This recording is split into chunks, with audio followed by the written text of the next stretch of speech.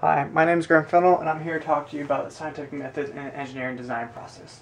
We're going to discuss the differences between the two and how they can be implemented into a classroom. A lot of you understand the scientific method and have seen it a lot in elementary or middle school math classes, or science classes. So we're going to start there and move into the engineering design process. So first thing you do in the scientific method is you're going to ask a question, the kind of simple base layer before you do anything else. After that, you're going to go and do some background research into your question, just so you have a kind of firm foundation before you start anything else in the method. After that, you can go to the form a hypothesis. So what this is going to look like is, based on the research that you have so far about your question, you're going to go and form a hypothesis, form a statement about the problem. And then from there, you're going to go and test your hypothesis with an experiment. So through that, you're going to test it, figure out if it's true or false, and in the next station, to analyze data and draw conclusion, you're going to go and figure out how your hypothesis played out to be. How did your test do? Did you have to go back and redo your test, redo your experiment, or do you have to go back and be formed of a hypothesis? If your hypothesis was correct, you should be able to go and be able to redo it and recreate it.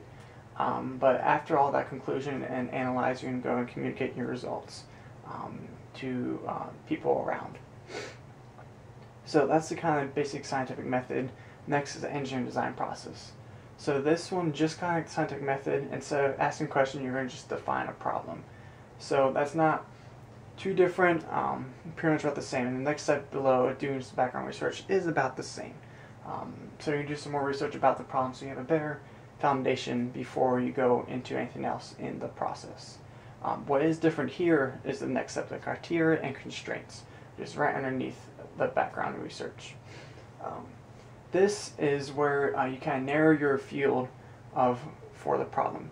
So here it's like your costs and benefits, so costs, time, materials that you have, a bunch of different stuff that can kind of narrow your focus on the solution at hand. So after that, you have your brainstorming possible solutions. So here you come up with the different ideas that may be solutions to the problem. You do not know them just yet. But unlike the scientific method, is here you have multiple solutions that you can have. Then through that, you might test. Next step is test your solutions. You might test one at a time, test multiple of them.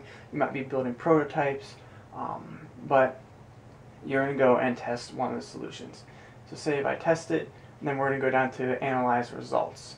So you're going to look at your test, analyze what happened. Was your test correct? Was there problems with it? Was your prototype malfunctioning? You have to go and redo it. You might have to go back and redo the test solutions part. Or that solution might not work at all. You might have to go back to the brainstorming possible solutions and kind of continue the cycle until you get one that works out.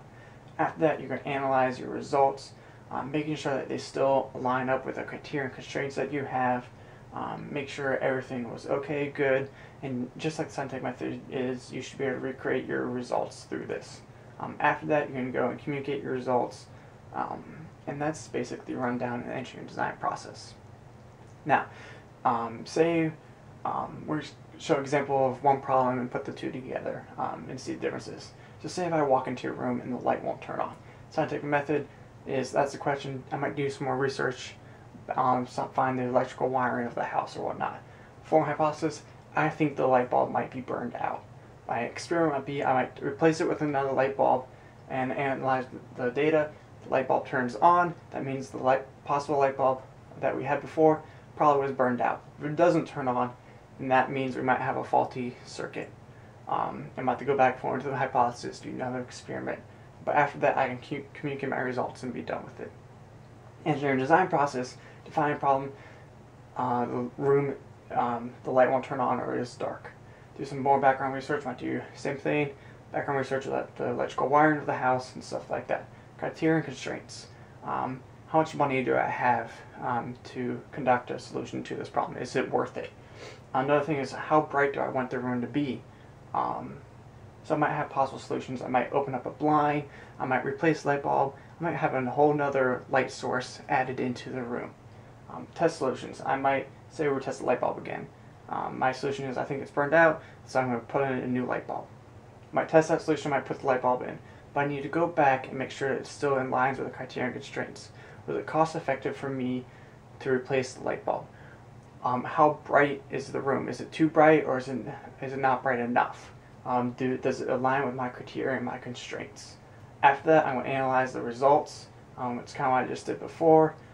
Figure out if it worked. If it didn't work, if not, where do I need to go back? Do I need to do the test, or do I need to go and do a whole different solution after that?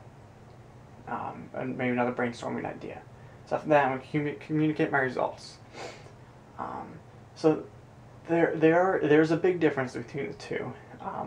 And we're going to kind of go more into the engineering design process and how that looks more into like a math class. So say if I have a window on the side of my house, I don't know how tall it is or off the ground. So that's going to find my problem. I might do more research on the house. Is the wall 90 degrees to the walls, to the ground, stuff like that. Criterion constraints, money, costs, materials. What do I have that I can find a solution to this problem? Possible solutions.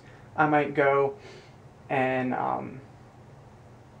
find an angle with the ground that goes up to the window, so maybe like 18 degrees or 20 degrees, and might use some trig functions to go and figure out the length or the height of that window. I might also get a ladder or some type of straight device that I can lean up against the side of the house so the bottom of it touches the window and the ground, and I might use some more trig or Pythagorean theorem to figure out the solution. But say the solution I pick is I'm going to put my back up against the wall, and I'm going to pace out the distance till I get 45 degrees with my feet to the window. Then I know that the distance I walk is the same distance vertical to the window, just because of the special right triangle of the 45 degrees isosceles right triangle. So I might do that, test the solution, analyze the results, and figure out if it worked out.